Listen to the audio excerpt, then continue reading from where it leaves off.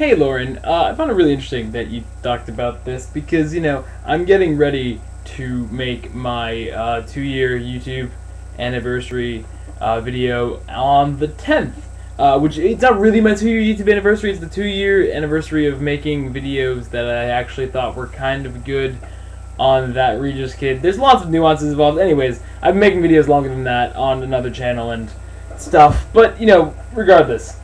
Those videos that are still up on that Regis Kid, the ones on my middle school channel, they were actually really bad. And so with that, I actually had a lot of harassment come from that. Like, kids in middle school were like, whatever. I mean, I didn't really have like a lot of friends to begin with, so that didn't really help. But it was basically just dismissed as weird kid doing weird thing, in middle school. But that's whatever. When I came to high school, though, I actually had a group of friends, and so I was actually putting something at stake by making videos. So it's kind of weird. I kind of kept it secret at first, and the main one that I did at the beginning was Regis is pissed off, and in it I was acting like I was really mad about something that I wasn't really mad about. But when the kids from school ended up seeing it, they were really awful about it, because I was like the only kid in school, or just about the only kid in school making videos. Actually, one of the two other kids making videos, one of whom was never found out at the time for making videos, which is Connor, and the other one was Tim, who was also kind of never found out, but also didn't really share them because he didn't want to share them, but for good reason, because the kids were terrible at the time. But no, so I was the only one who was really, publicized about it, because I let it be out there. I didn't try to hide it, but I didn't, like, publicize it.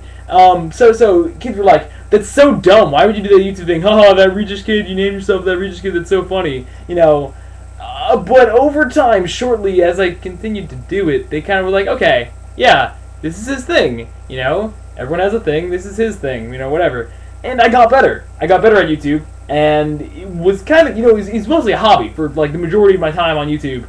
It's just something that I did for fun, whatever. And then all of a sudden, partnership was, like, suddenly a thing that, I mean, there's partnership before, but, like, it was suddenly a thing that, like, wait, like, people, like, realized, like, wait, you can do partnership? That's what, Regis, how much money are you making? And I was like, well, to be honest, through Google AdSense, it tells me that, over the next couple months, I should have enough money for, like, $100.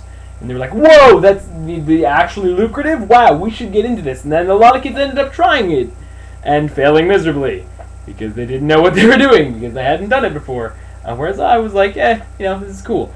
Anyways, through YouTube, I actually found out what I want to do for my career, which is going to, film, potentially TV, but for now it's mostly film.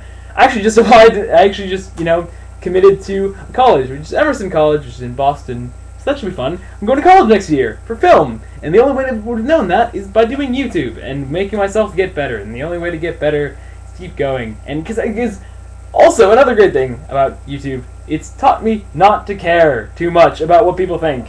Because before I had really a lot of social anxiety, and I really cared about the opinions of other people that they had of me. And so if someone told me that what I made was crap, that sucked a lot.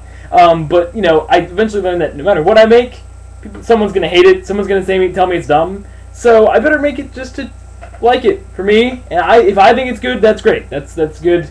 That's good enough for me. And so I stopped caring, and my life was a lot less stressful as a result of that. I didn't stop caring entirely. Like there was a select group of people that I do care about and care of what they thought of me, but like you can't please everyone, and that's something that I would have not learned had it been for this kind of stage that I've given myself. I've been talking for 4 minutes. Wow, that's crazy. But yeah, so yeah, YouTube's great. I'd recommend it for a lot of people, even if you're not planning on going into like film or TV, because it really helps you figure out who you are, and helps you not be stressed. A, because you have an outlet to talk about stuff. B, because you learn how to deal with people who are just awful.